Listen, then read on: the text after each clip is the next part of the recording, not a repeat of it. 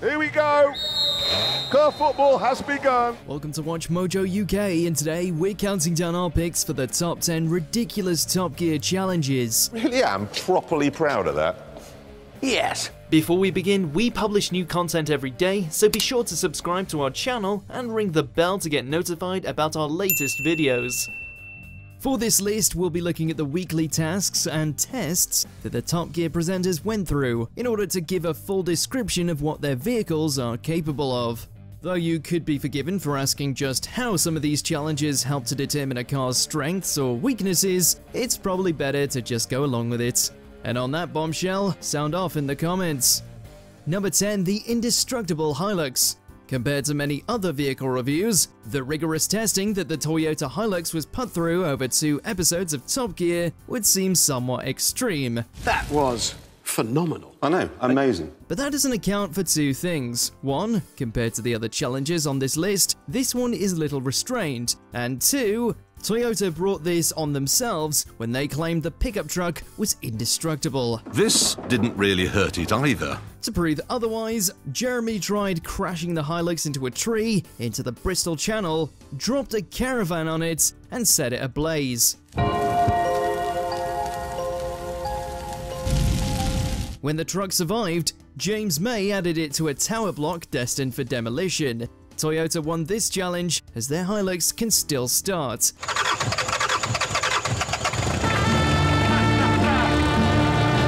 It now rests upon a plinth in the studio. Number 9, playing trains and automobiles. Just what this particular challenge was testing out left us scratching our heads. Look at this! It's a train and it works! It didn't leave us any less entertained though, as the hosts were tasked to build a cheaper train out of existing vehicles in order to combat the rising rail fares, as train manufacturing is expensive. With each presenter taking responsibility for turning a caravan into a train car, the Jaguar XJS that was pulling them struggled with the overall weight. May and Richard Hammond replaced it with a 4x4, whereas Clarkson modified the Jag to become a sports train. The sports train is invincible. The 2 teams raced from near Leicester to near Loughborough, which Clarkson's newly christened TGV-12 won after the original's buffet car caught fire before the scum car was obliterated. The fact is...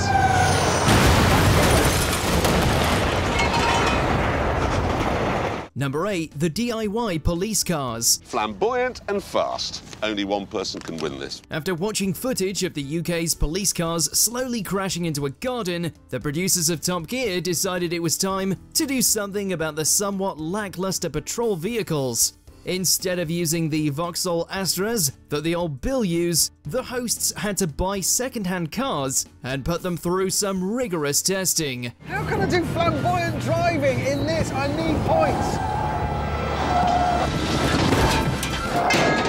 Oh no, he's broken the thing off, look, he's broken his tongue. I've deployed my stinger there. Firstly, the cars had to race with their blue lights flashing and outrace the Stig in a standard cop car.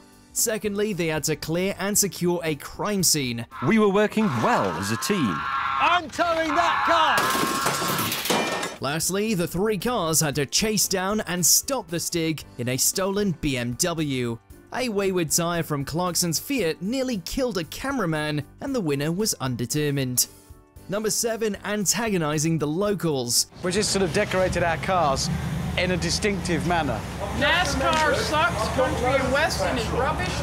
Guess what? You're in a hick town, man. Top Gear, during what is now known as the Clarkson era, often found itself on the wrong side of controversy. Rarely would a series pass without offense being caused to some individual or demographic.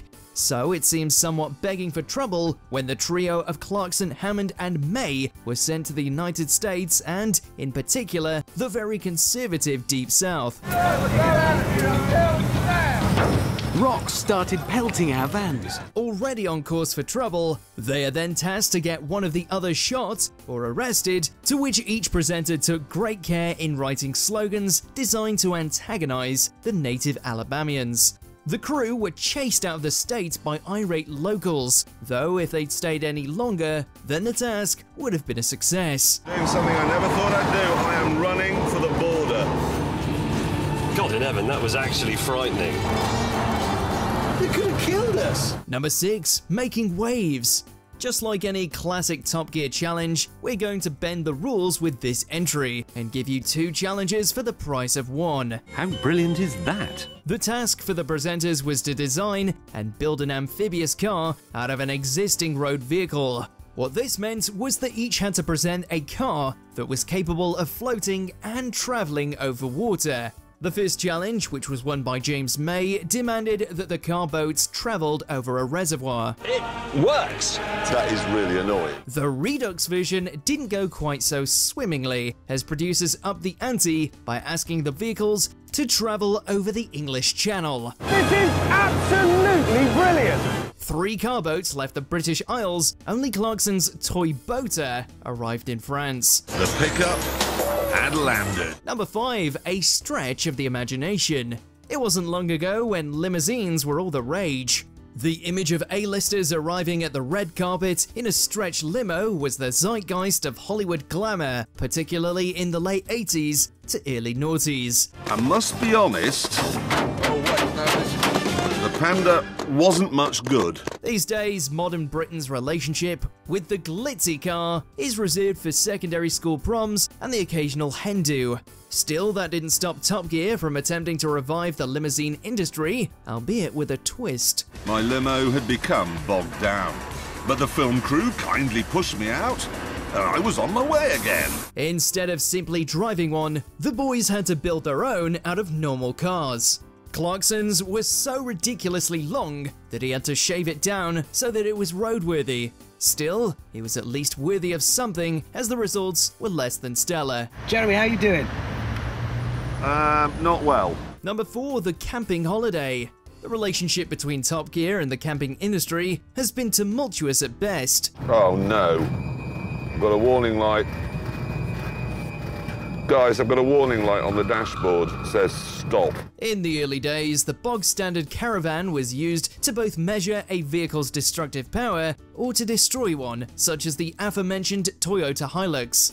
So it was with great expectations that the team were to exhibit their excursion vehicles when they had to build, you guessed it, a caravan. Taking a completely fresh approach to the motorhome designs, Hammond's was constructed of panels that would detach and make a house. In Hammond's head, his build was coming along nicely. But it wasn't. No. May's was tiny but effective, whereas Clarkson's was a towering monstrosity. Still, could be worse. Fire and sabotage via a cliff destroyed Hammond's and Clarkson's respectively, but May's was hardly considered a winner. Number 3. Anne Hathaway's cottage. We've had Pimp My Ride, but thanks to the Top Gear team, we now have Quaint My Ride. I'm executing something silly here. It's not silly. Not happy with the standard wares of his Mercedes-Benz S280, Jeremy employed the use of professional designers to spruce up the car's interior, and then promptly ignored them in favor of his own designs. This is a joke, that's not designed. Clarkson's imagination certainly ran away from him, and the reality fell short of the plans, especially as he had weighted it down by installing concrete flooring and a working stove. There's a little bookcase with a globe on the top. Here's my wingback. I found one that fitted, and of course all the furniture is fully adjustable. Opting not to test drive it was his best decision, since May and Hammond had no fun testing the Anne Hathaway's cottage design. A lack of seatbelts and too much inertia led to the hosts being flung about like a snapped elastic band. Do you know what? What? This is rubbish. Terrible. Number 2. Car Football 1 and 2. Nope, it's not Rocket League. It's bona fide, true-to-life football, except cars are taking the place of the players. Cross to number 2. He's found the gap. Yeah! In what is certain to be a visual for the ages, James May and Richard Hammond engage in a little soccer rivalry and faced off against each other on the pitch. I'd lost the ball. Damn! But number 6 came out of nowhere. Yes! Oh, no! Again, we've included 2 entries here in one, since the results of the first game led to another grudge match between the presenters. Goal hanging, ref. He's just sitting in the... Go and No, score it! there it is. Oh. Of course, they were surrounded by professionals, and it's really hard to understand what aspects of the motor vehicles this challenge was reviewing. But of course, no one cares, except for a very sporting James May. Here I go! I've got to hit him. Oh, Jeremy, where is it? It's going to go. Oh, you joke! Yeah! Number 1. The Starship Reliant Robin. The Reliant Robin holds a very special place in the hearts of the Brits. Here we go. Reliant Robin.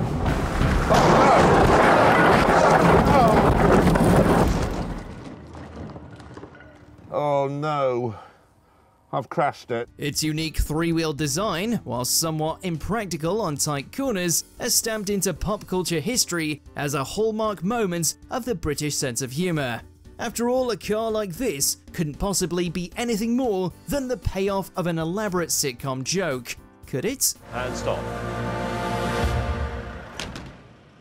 That is the business end of a reusable Reliant orbiter. Apparently so, as James May and Richard Hammond converted one into a rocket years before Elon Musk sent a Tesla to outer space. Sadly, despite help from the UK Rocket Association, a problem during separation meant the Reliant came crashing down to Earth.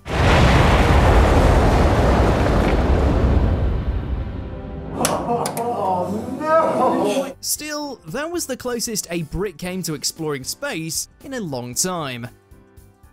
Do you agree with our picks? Check out this other recent clip from WatchMojo UK and be sure to subscribe and ring the bell to be notified about our latest videos.